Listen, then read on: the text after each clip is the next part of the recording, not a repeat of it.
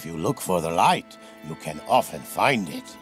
But if you look for the dark, that is all you will ever see. This is one of my favorite quotes of all time because it reminds us that we get a choice. We can look on the bright side, seeing all the good in the world, becoming optimistic and happy, or we can look on the dark side, seeing only the bad in the world, becoming pessimistic and depressed.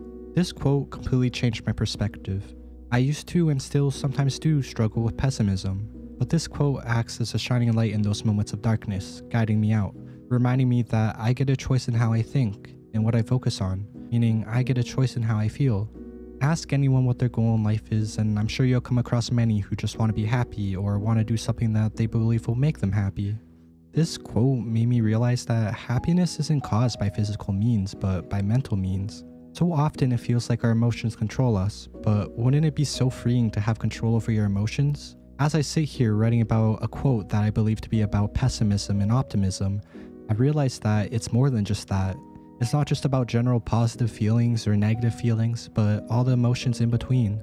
Anger, sadness, disappointment, anxiousness, fear, disgust, love, happiness, joy, pride, calmness. It's about your ability to have control over all the emotions. Be able to control how you feel and when. It's the classic case of a glass half full or a glass half empty.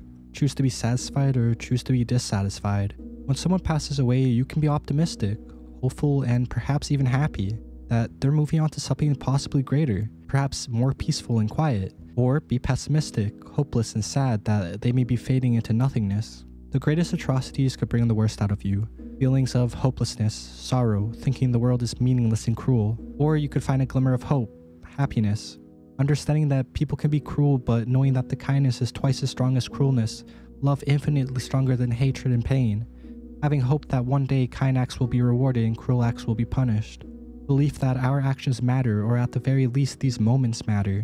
Because at the end of the day, even if it's true that one day we will die along with everyone we've ever affected and everything we've ever done will cease to exist, whether we are aware of it or not, these moments happened. I believe that in itself provides enough value as to why the present moment matters, why past moments mattered, and why future moments will matter. If the world is truly pointless and meaningless, then why would you decline an excruciating death? Alternatively, why would you accept a vacation to some beautiful place like Hawaii with your friends and family? It's because life does have a point and is meaningful. Because these moments have a point and are meaningful to us and others. Being happy isn't about gaining status or wealth. It's about being able to look on the bright side, becoming strong-willed. Like I said, I still sometimes deal with pessimism, and that's okay. The world will sometimes knock you down, but the question is, how will you handle being knocked down? Will you submit and give up, or will you smirk and push on? I believe the key to happiness is having the ability to see the bright side, to smile when knocked down and get back up. If you can do this, then everything else will fall into place, as long as you are also honest to who you are, being someone that you can be proud of, someone you would want to be around. I believe that if you do these two things, then eventually you will find happiness.